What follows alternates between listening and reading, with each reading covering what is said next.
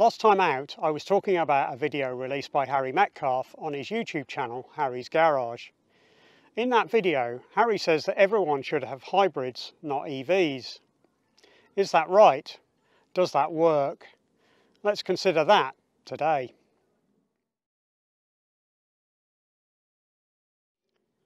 The Harry's Garage YouTube video in question is called "Why EV Uptake in UK is Stalling and the Government Must Abandon its ZEV Mandate."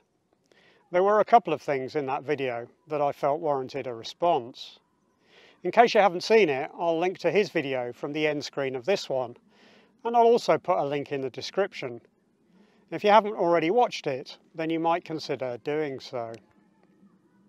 As you might gather from his title, Harry's video actually covers a couple of separate but related subjects. In it, he talks about his belief that we should scrap the ZEV mandate and instead proposes that we all buy hybrids. On the surface, hybrids seem to make sense. There's none of that pesky public charging involved.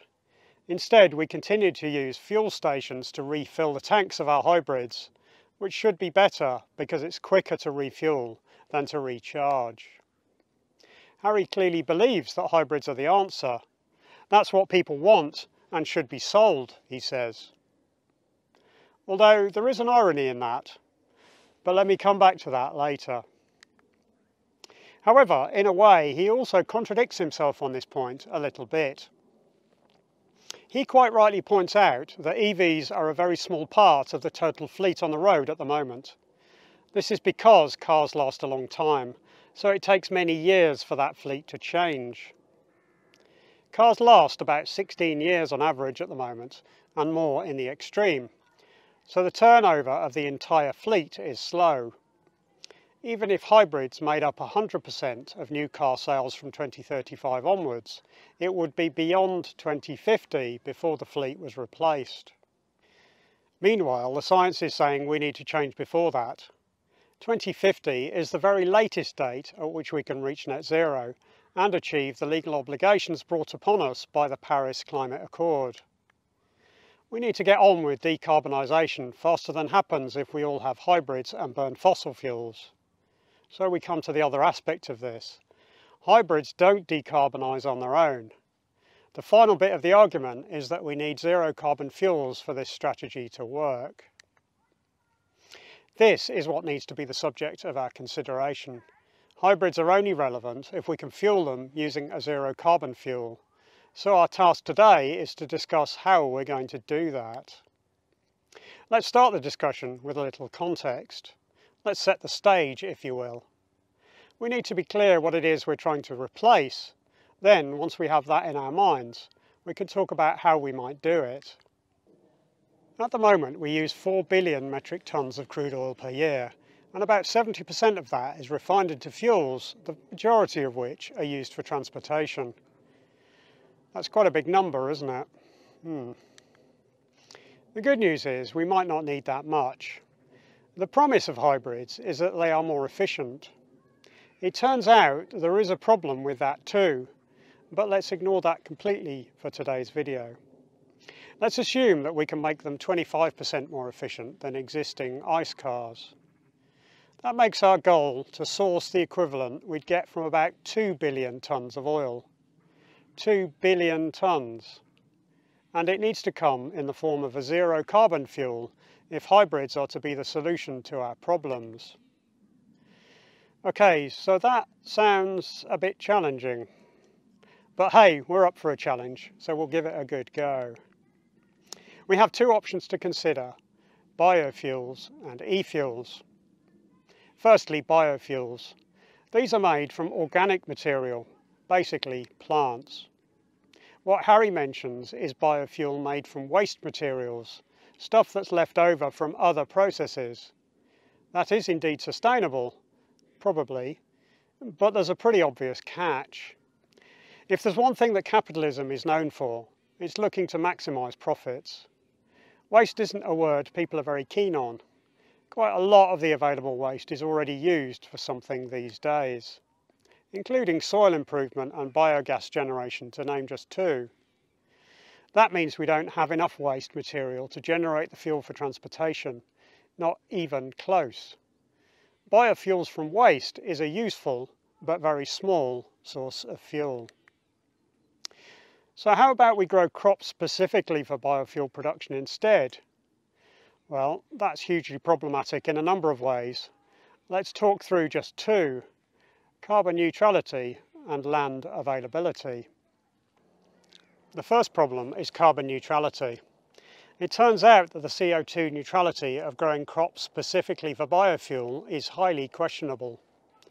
That doesn't sound right, does it? But it's about land use. The land we would need already has something on it, and removing that stuff releases CO2. Clearing new land for growing biofuel crops causes a big change to the CO2 uptake of that land. It's easy to think that this is a one-off problem, that we release the CO2 as we clear the land, and then it's going on from there. But that's not how it works. The land we would need is already a carbon sink. What currently grows on it removes CO2 from the atmosphere. And when we convert it, it is less of a sink. It absorbs less CO2 when growing crops for biofuels than it did before we converted it for use in that production, permanently, for every year after the conversion. So after the land is converted for this new use of making biofuels, we've suddenly got a bigger carbon deficit to make up somehow. That's not solving the problem. It's making it worse. The second problem is the amount of land needed to grow enough crops. Because there's so much fuel needed, it would need a lot of land. Surely there's some unused land somewhere though. Why would there be a problem? Well, let's put some numbers to the amount of fuel we need to get an understanding of the challenge. An organisation called the Energy Institute publishes the data we need, link in the description. Let's have a look at what their data tells us. In 2023, we created about 3.1 million barrels of oil equivalent biofuels per day. Sounds like a lot, doesn't it?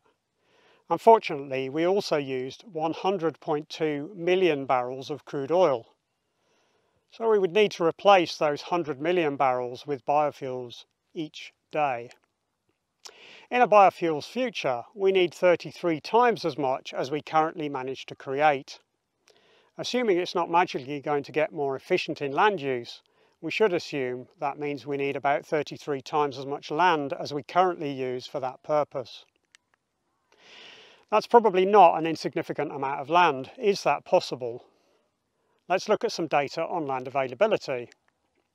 In 2022, the Food and Agriculture Organization released a paper in which they estimated the total global land area which is capable of supporting agriculture. They think that's 4.5 billion hectares. Of that, 1.8 billion hectares is unavailable, either because we live on it or use it or reserve it for other purposes. And 1.56 billion is currently used for crops. Of the 1.56 billion hectares, 5% is used for growing biofuels. That's less than 0.1 billion hectares. Doesn't sound much, does it? But to use biofuels to replace crude oil completely, we need 33 times this much, meaning we need 2.5 billion hectares for growing biofuels. If we do the maths, we see the problem. Adding the current land used, the unavailable land, and the extra we need for growing biofuels comes to a total of 5.9 billion hectares, quite a lot more than the 4.5 billion hectares that is capable of sustaining crops. Whilst there is theoretically more land available on the earth, it isn't thought to be suitable for growing crops, so land availability is indeed a problem. Switching everyone over to hybrids run on biofuels fails in this fairly fundamental respect. Okay, maybe we're on the wrong track, but that's okay. We have a second option to consider. Let's have a look at e-fuels instead. E-fuels are created from the raw materials available to us by splitting water and air. That sounds more like it, doesn't it? We've got lots of air, and we are regularly told that 2/3 of the planet's surface is covered in water. This sounds more like it. It sounds more achievable. The sorts of fuels we need are made largely of hydrogen and carbon. So all we need do is gain access to those two building blocks, combine them together, and we're in business. We can get hydrogen by splitting water into its constituent elements, using electrolysis probably. We can do that, although it's only about 60 to 70% efficient. That's a bit of a shame. Then we need to gain access to carbon. Well, we're constantly being told that there's loads of carbon dioxide, let's use that. Except unfortunately, it's all in the atmosphere now. We let it float away for 100 years or so we need to recapture it. We'll use a process called direct air capture. All we need to do is get it from the air and then split it up. Unfortunately, it's not all that concentrated in the atmosphere. Although there is too much of it, it's still only a very small proportion of the volume of the air. And it turns out it's very energy intensive to get it back. Very energy intensive. But it's possible. We do achieve it at the moment, albeit at very small scale. That's because of the enormous amount of energy it takes. It's really expensive to generate that energy, but it would be possible in the future with enough renewables. Now we've got our raw materials, we combine them together. Creating methanol is fairly easy, we'll do that. But we don't really want methanol, we want something with more complex molecules, longer chains like we have in petrol. That's doable, we have processes for that too, although these processes do take some energy. That's becoming a bit of a theme, isn't it? I wonder if that's an issue. Unfortunately, it turns out it is. The process for creating e-fuels is really problematic. Doing so needs an enormous amount of energy, as there are huge losses in the process. A combustion car driven on e-fuels uses about 6 times as much electrical energy as an EV. That energy has to be paid for, and so it seems likely to be 6 times as expensive. At least 6 times as expensive, probably more, as the e-fuel needs to be transported to users by sea and road, whereas the electricity travels across wires to where it's needed with minimal staff costs. To put it in financial terms, in a report by the International Council on Clean Transport from 2021, they estimate the cost of e-fuels to exceed traditional fuels by €3 per litre, about £2.50 more per litre. That would make fuel about £4 per litre in the UK, assuming that there is no extra VAT to be paid. Furthermore, scaling to do it would be incredibly difficult. We would need billions of tonnes of clean water, for example, from which to generate the hydrogen needed as an input to the process. They are currently trialling this process in Chile, near the sea, so there's lots of water there. Although you might have to expend some energy to reduce its salt content a bit before you could use it, so as not to corrode all of the equipment. However, if you watch Harry's video, that's not entirely what he was talking about. He says we can do it in remote places.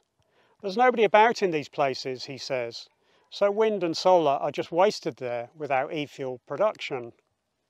But when we say a place is remote, what makes a place remote is usually a lack of natural resources. If there are resources somewhere, then people would live there, and the place would not be remote. In reality, water is usually limited in areas where there are no people, so these huge empty spaces to create vast quantities of e-fuels are not as abundant as he makes out. Again, this is about the scale of the challenge, how much fuel there would need to be produced. There are trial plants which create some e-fuels at the moment, that famous one in Chile, but the plants are tiny in comparison to what we would need, mainly because it's so difficult and expensive to create the e-fuels. Unfortunately, our society is very cost-driven. We don't all have lots of money, so what is cheapest usually wins. Hydrogen fuel cell cars, for example, didn't succeed because the cars and the fuel were really expensive. E-fuels have a number of problems, including where we produce it, where we can generate power and have water without displacing people. But mainly it suffers from being too expensive. The cost comes from a pretty fundamental aspect, the amount of energy needed to produce the fuels. It sounds lovely, but it's not really viable. Not for us common folk, who don't have an array of supercars to have in the background of our videos. As if we didn't have enough problems already, there is one final little issue with both biofuels and e-fuels. One we haven't touched on yet, and that's a problem brought about by combustion. The burning of any fuel in air rather than pure oxygen produces byproducts, most notably oxides of nitrogen, which in themselves are not ideal. The first oxide we get from burning fuels is nitrogen dioxide, a harmful pollutant. This is an irritant and causes significant ill effects in people with respiratory diseases, so emission of that should really be stopped if we can. But the second oxide to consider is nitrous oxide. Unfortunately, that's a potent greenhouse gas in its own right. Indeed, it's 300 times more potent than carbon dioxide, and emission of that also has to stop for us to reach net zero. To be clear, not all of the nitrous oxide we are emitting comes from transportation, not at all, but emission of all of it needs to stop, including that caused by burning fuels, whatever those fuels are. Biofuels and e-fuels probably do have a future, but it's to help decarbonise the difficult bits of the transport network, and the bits we will struggle to do any other way. Aviation, shipping, and possibly agriculture are quite difficult to electrify, so they are very much candidates for them, as well as classic cars and motorbikes. But not the easy stuff, not the vehicles we use for popping to the shops. When we think about ground transport, hybrids are a bit of a bust. They aren't a complete solution. At best, they would be a stepping stone, and one which we don't really have time for before that net zero target in 2050. Much as we might like to believe, we need not change much, and that we can continue with combustion cars. A clean future doesn't happen if we continue to burn fuels. Clean fuels are only clean in limited ways. Oh, and that little irony that I mentioned near the start. I think you might find this interesting. Harry wants everyone to adopt hybrids. He seems all for it, doesn't he? And yet, in a video released a little while before this latest one, he explained in a lot of detail why, when he recently replaced his car, a hybrid was no good for him, and instead he bought a diesel. Yeah, this person who bigs up hybrids in this recent video was quite critical of them only a month or two before, saying that they were too expensive and that the batteries in them were a problem. Oops. So, in summary, can we all just buy hybrids instead? Unfortunately not. We have to reach net zero by 2050. That's a legal obligation placed upon us by the Paris Climate Accord. Hybrids can't deliver that. At the moment, they run on fossil fuels, which would have to be replaced, and we can't create the sustainable fuels needed to run them at a cost the majority can afford. Biofuels aren't the answer because of land availability and sustainability issues, and the energy needed to generate e-fuels is enormous. That energy has to be paid for somehow, making them too expensive for mass use. Hybrids aren't even completely clean, as they continue to produce nitrogen oxides when they are burned, one of which is a potent greenhouse gas, and so continues to contribute to climate change. Thanks very much for joining me. Your questions and comments on this subject are most welcome. Where is this maths wrong? What is it we're going to do to make hybrids work? If you've liked the video, then it's a help to me if you click the thumbs up button. And it would also help me achieve my stretch goal for the channel if you would subscribe as well. Thanks.